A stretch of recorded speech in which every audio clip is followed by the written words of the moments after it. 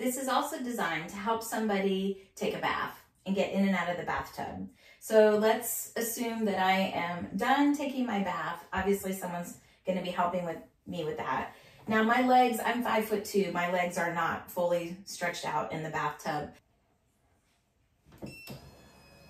So first, again, it's gonna go back up here, and then it's gonna lift me up.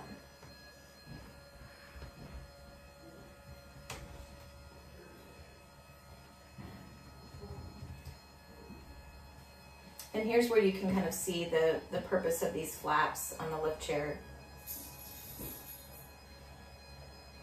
where it's gonna fold over the side of the tub.